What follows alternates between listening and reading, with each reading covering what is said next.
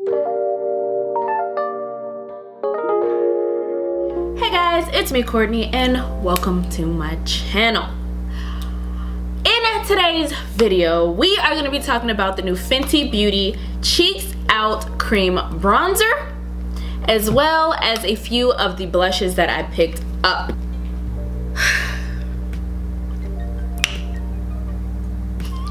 Also, I did pick up the 125 bronzer brush or face brush. I don't actually know if it's just for the bronzer or for the blush, but I did use it for the bronzer, which you will see in the demo portion as well. I'm gonna do some shade swatches, some comparisons. I'm gonna talk a little bit about the product. You guys are gonna see a demo of this look. We're gonna get into all the details in the video. So if you are interested in my thoughts, what it looks like, all of that great stuff, then please continue to watch. All right, so what I'm going to do is I'm gonna take the cream bronzer, I'm gonna go into one side with a sponge and I'm going to do the other side with a brush. And I'm going to attack it just like I would any cream product. So I'm going to put it sort of where my contour is, but a little bit higher as well.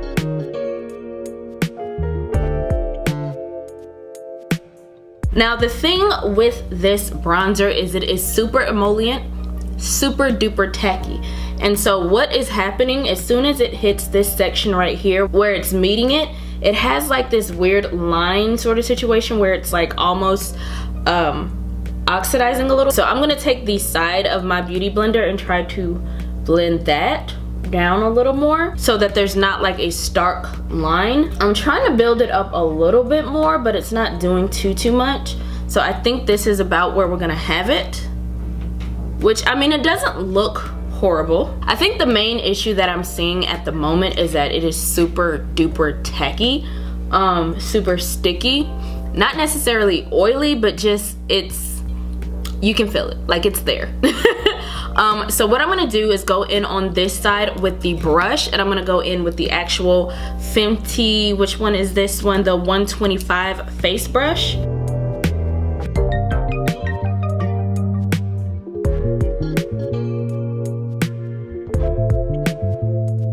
I do think that the brush, while it does sort of put it down really nicely, it does give a little bit more pigment down.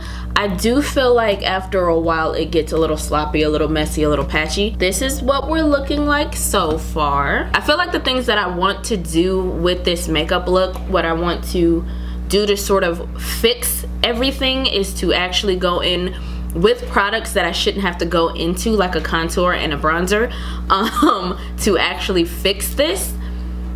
Because there's just not enough definition and depth and warmth and all the things that I love my skin to look like. It's just not enough in this product. I am going to go in with my Fenty Beauty Matchsticks in Truffle, and I'm just going to do the smallest little contour right there, like right in that crevice. And I'm gonna see if that gives me a little bit more depth.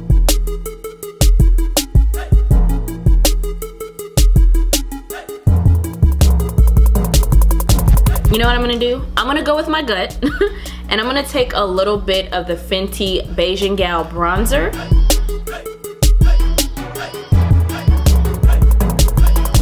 I went ahead and bronzed up the rest of my face, so I feel like I have a little bit of contour, a little bit of color.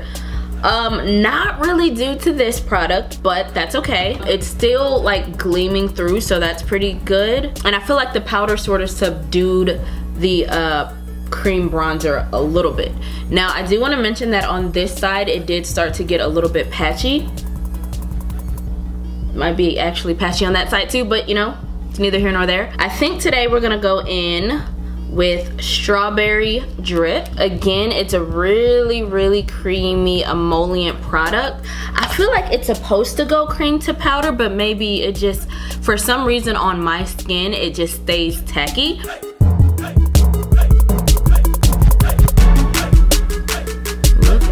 I really think that's pretty. I'm gonna take my, this is a BH Cosmetics brush. This is typically what I would use if I'm going to use like a putty blush or something like that. That's not too bad either. I really think the blushes are very beautiful, especially the colors. But again, I have an issue where my cheek is sticky. When I try to go in with my highlighter, it's going to stick right to that top part. So I'm gonna try to use more of a subtle highlighter today so that I can sort of blend this little, I guess, oxidized wet meets dry area, if I can blend that out a little bit better. And hopefully as well the setting spray kind of cleans that up too. I'm gonna go ahead and finish the rest of my face and then we'll come back and we'll talk a little bit more. All right, so this is the actual face that we are rocking today. So let me give you a little bit of info on the actual bronzers and all of that great stuff. This is what the actual cream bronzer looks like on the outside. Now it is $32 for 0.22 ounces. And the thing about it is I did want to do a little bit of research as far as like cream bronzers go, but I wanted to base it on stuff that I've actually used. So the first product that is similar to this one that I use heavily is the Huda Beauty Tantour Contour and Bronzer Cream. I got the shade medium in this one. All right, so this is the Fenty cream bronzer and this is the Huda Contour Bronzer Cream in medium.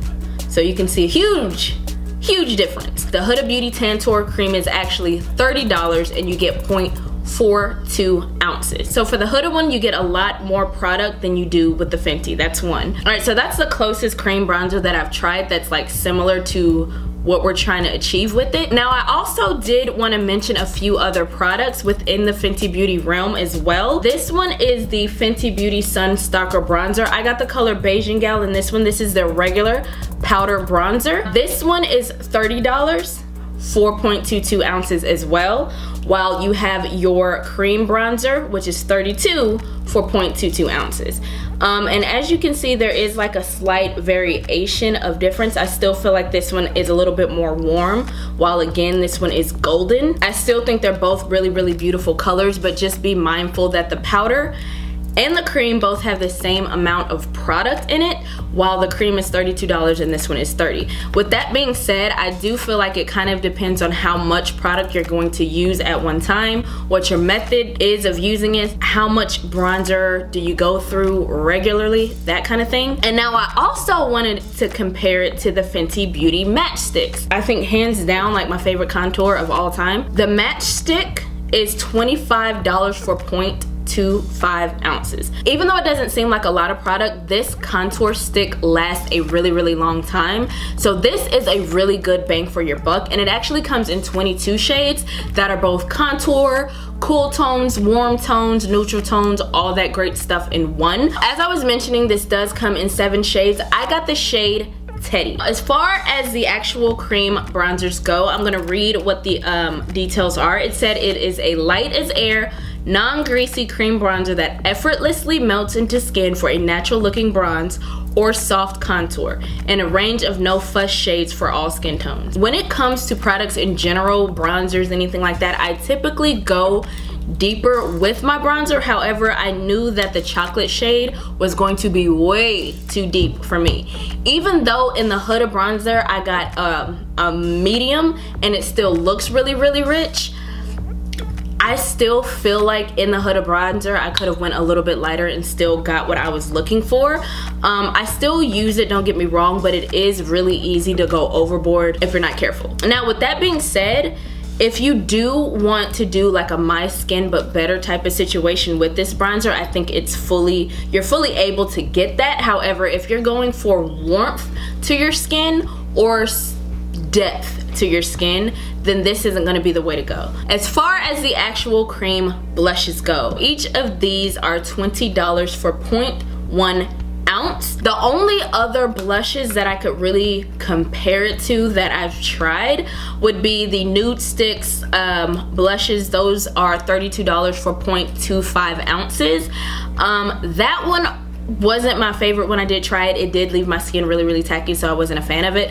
But also within the Fenty Beauty realm of things, you have the Fenty Shimmer Skin Sticks. These are $25 for 0.25 ounces. And again, you're not gonna use a ton of this. I know it only has 0.25 ounces and that's it.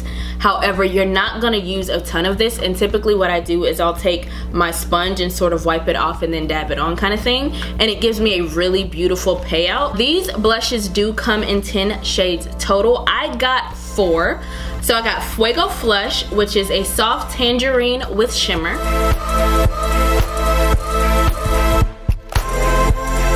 I got Strawberry Drip, which is a soft coral pink.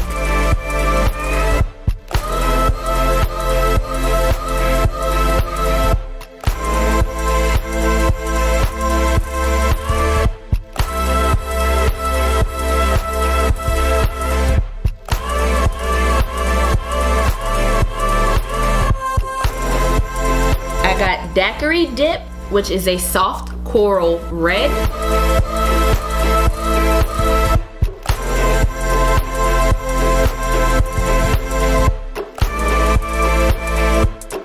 And I got Summertime Wine, which is a soft berry with shimmer.